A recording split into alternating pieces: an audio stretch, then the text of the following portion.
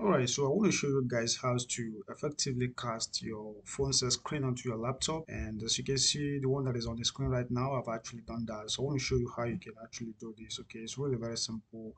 You just need to download a particular application and you can actually use that app to do the connection. Okay, so I can actually do whatever that I want to do on my phone right now, and definitely I'm going to actually be seeing that from that of the screen of my phone. Okay, it's really very simple, guys. If you want to open the messages, you can do that. And if you want to read them, you can read your messages right there from your computer. But you're actually basically using your phone to do this. Okay, so this is basically how if you want to scroll through, you can actually do that. Anything you are doing on your phone is actually going to kind of be reflecting on the screen of your computer.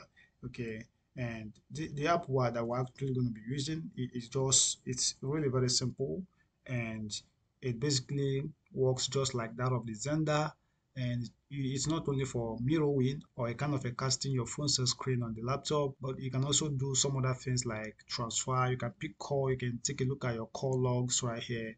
You can do quite a lot of things. You can see your apps or whatever you want to do. Okay, so this is the mirroring interface of it. Okay, it's really very simple. You can do quite a lot of things. If you want to transfer files from your phone to the laptop or from your laptop to your phone, you can also use the same app. Okay, so it does the mirroring or the casting of your screen of your phone onto that of the laptop, and then it also does a lot of other things. Okay, and but what I basically want to show you in this video is just to show you how you can actually cast your screen onto that of the laptop. Okay, how you can basically cast your the screen of your phone onto the laptop, and it doesn't matter the kind of phone you're using.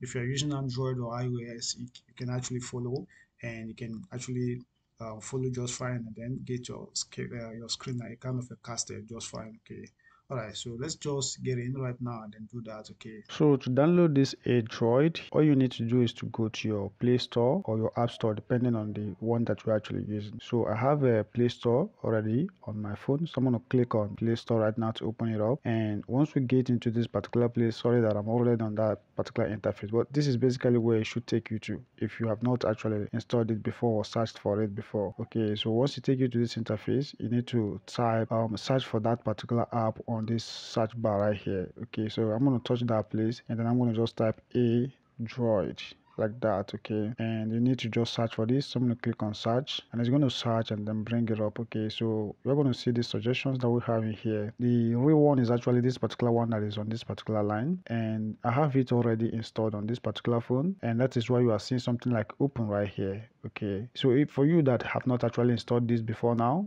what you are going to actually find around this place is install. Okay, so once you find this icon right here, this particular software, you just need to click on install. Okay, instead of open that we're having right here. Okay, so that's just basically what you need to do. Once you click on that install, it's going to go ahead and install the application for you, and it's going to actually scan it and then open it up. Okay, so what I'm going to do right now is I want to minimize this page right now. If you have it installed, you can actually look for it within your phone, the location of the apps on your phone. If you take a look in here, see that my own is actually here. It's already installed on this particular place, so I can go ahead and then open it up right now. Okay, so I'm going to click on it, and the app is actually going to launch. All right, so as you can see that the app is actually open right now, and I like to also let you know right now that you may need an account with them. They're going to prompt you to register with them, and all they need is just for you to enter your email address, your first name, last name, and the nickname that you basically want to use. Okay, in my own case, I've actually done that, and it's a very simple thing. I don't need to show you that. So you just create an account with them. They're going to prompt you to create an account with them, and then you sign in. Okay, so I'm already signed into my own account right now. That's why you're seeing this environment that you're seeing right now. And now for me to really transfer this screen right now to my computer, I need to make sure that the network that I'm using on this particular phone is the same network that I'm actually using on my computer. What I mean by that is that you have to be connected to the same Wi-Fi. Okay, so I'm connected to the same Wi-Fi, and all I need to do right now is on my phone right here, I am just going to go ahead and tap on this icon down here that says transfer. Okay, that's basically what I'm going to click on. So I'm going to click on that right now that says transfer. So once you click on that, you make sure that that is actually selected. The next thing that you need to do is to click on this line that says something like Android web. Okay, you see Android web right here. You're going to click on that, and it's actually going to open to this particular page. And all you need to do is to make use of any of the options that we have in here.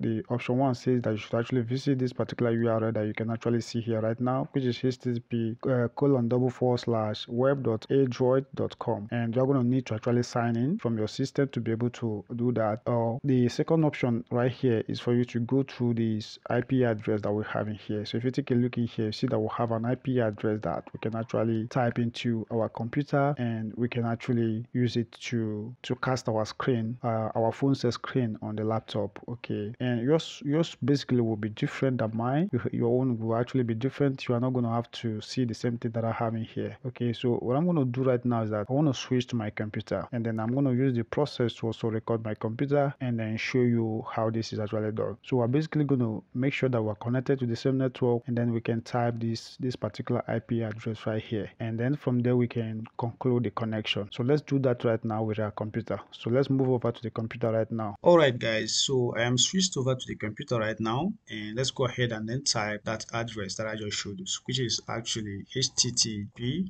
and we're going to have double colon, and we're going to just say this is going to be double forward slash, and we're going to just say 192 dot, and basically I've actually tried this before now, and if you take a look at that which I have on the URL, it actually corresponds to the one that is actually on my phone right now. So what I need to do, or what you need to do right now, is to make sure you type your own correctly.